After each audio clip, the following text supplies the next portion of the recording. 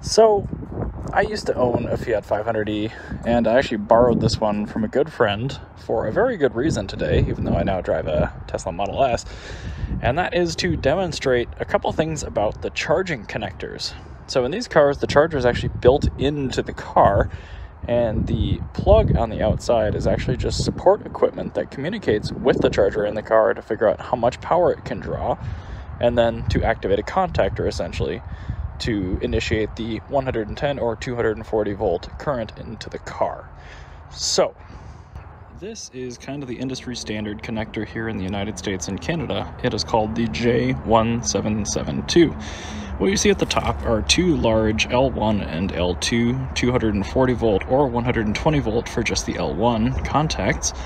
The middle at the bottom we have a ground, and then the two little pins are actually a resistive communication method that communicates between the car's charger and the electric vehicle support equipment, like my level 2 mounted charger here. Once you clip one of these things into the car, the two little communication ports communicate with the board inside of your level 2 charger, and it dictates how much power can actually flow through the cord. In this case, with this GE unit, it is a 220 volt level 2 30 amp charger. This connector is becoming very common as well because it is used on Tesla vehicles. This is unique to the Tesla. However, it adapts into J1772. So here you see the L1 and L2 220 volt pins at the top.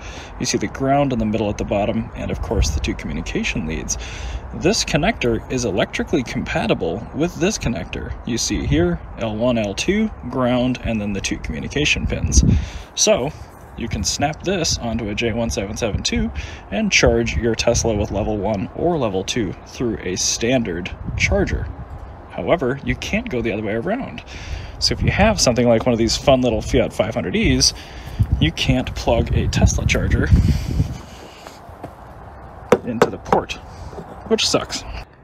So why does it suck exactly? I'll demonstrate a little bit just by showing you my area here. These are all public, private, and home chargers that use the J1772 charge head. There are an awful lot. So if you have a Tesla or a different EV, you can use all of these stations on your vehicle. However, this is a different map that shows just Tesla level 2 chargers. So you see a lot of people with their home wall connectors. You see a lot of green public destination chargers, and of course there are some brown, which is restricted access. So there are definitely times, especially in rural areas, where you will find Tesla level 2 chargers but no J1772. The reason why you will find this sometimes is often because Tesla subsidizes their chargers for business owners, and J1772s are generally ordered by somebody like Clipper Creek and are, of course, paid for by either the electrical cooperative that powers them or the business owner, or a conjunction of the two. So, if you were to find an adapter that lets you use electrically compatible Tesla 1772 based electronics anyway, with your non-Tesla EV, you would probably add 20 or 30% more charge options for your non-Tesla EV, which is pretty significant again in rural areas. I actually just got contacted by this company, Lectron, a couple weeks ago, and they had mentioned that they had one of these adapters that was now in mass production. Offered one to me just to test it out, and I said, absolutely, I would love to try one of these to see if it actually works. The price point on this, I believe, is $179, so significantly cheaper. And if you have a J1772 vehicle like a Bolt or a Leaf with a big battery, you could potentially take advantage of this and pay for itself with not too much not too many charges, because obviously price per kilowatt hour, and then you're dealing with the number of kilowatt hours you can actually put in. But generally speaking, Tesla destination chargers and mobile connectors are at least 32 amps, usually 40 or 48, and you can put an awful lot of power into your car with one of those for free.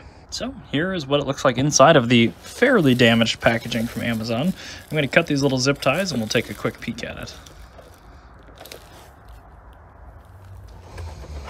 So at the end, we see a pretty run-of-the-mill rubber covered J1772 with a watertight gasket in there. Nice positive click mechanism. And on this end, we see another rubber plug, which I guess is actually locked in. I'll actually have to pull that. And it's got a nice cable tether on it, which is actually pretty darn nice. The build quality looks excellent. The cable on here, especially considering the distance, this is probably good for 100 amps. Maybe 80, but still, this is way overkill for cable for something this short. So it should last an awful long time, and it shouldn't work harden very much. Very nice looking machined contacts. I don't know what those are made out of. They look like they might be aluminum, which isn't the best, but should work. The ground looks pretty decent, and of course the 2 sense pins look pretty okay too. So what I'm going to do now is actually connect with my Gen 2 mobile connector, which you're pretty likely to find with any friend with a Tesla in their garage or in the back of their vehicle. And I'm going to hook it up to the 500E, and we'll see what happens. So you can see on the ground here, I've got a 32 amp Gen 2 mobile connector. I have a 500E with a J1772, and I have this fancy adapter. So what I'm going to do first, plug that into the car. It's probably going to give me some goalposts on the dash if it realizes what's going on. Oh. And you do actually have to flip the red tab on the bottom. Okay, so that is connected.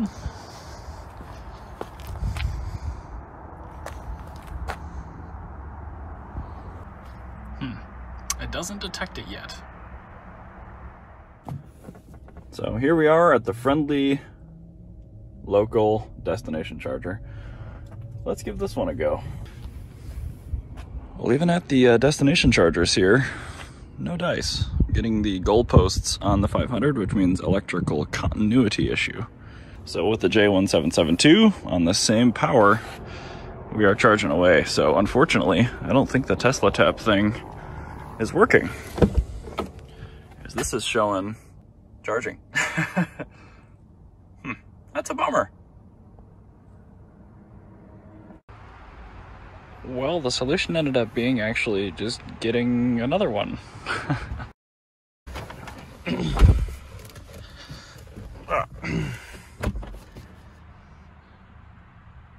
So it works for level 2. I don't know if it would work for level 1. I assume it would if you plugged in just 110 to your mobile connector.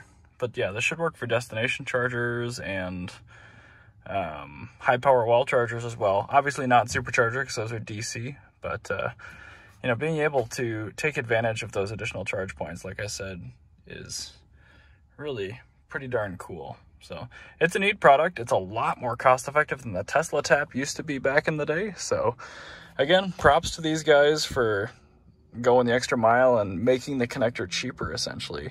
The J1772 is cheap, but that Tesla receiver is a pretty impressive little custom piece. So anyway, it's a cool adapter. I enjoyed testing it out on this 500E, and it should work for any J1772 vehicle as well. So I'll probably try it on the Tesla as well, going from Tesla to J1772 back to Tesla, just for giggles.